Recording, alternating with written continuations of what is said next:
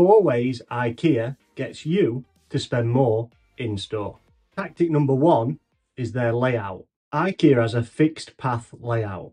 This basically means there's a one-way system all the way through the store. This makes it very difficult for customers just to nip in for a product that they want. This is such a clever tactic as it gets customers to see every product in the store as they go round. And basically, the more products you see, the more likely you are to make an impulse purchase.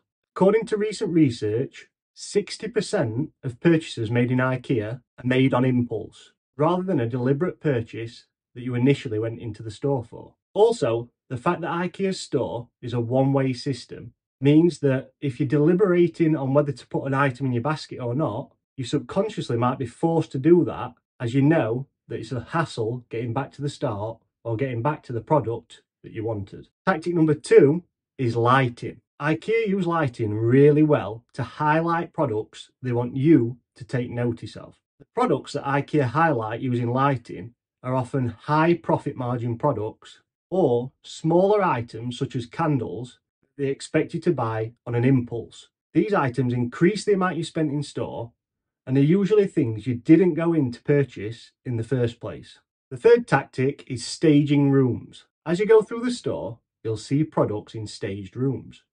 You'll have kitchens, living rooms, children's bedrooms. These rooms are always staged perfectly to make you imagine what your home could be if you purchased these Ikea products. Being able to handle and see the products in context is an amazing psychological technique used by many businesses, but not many better than Ikea, as each product is perfectly laid out so you can imagine using it in your own home, making you more likely to make a purchase when in store. This again is great for Ikea and their revenues. And we couldn't talk about Ikea without tactic number 4, which is their meatballs. The cafe at Ikea and their famous meatballs are all there by design. The cafe is an excellent strategy for a few reasons.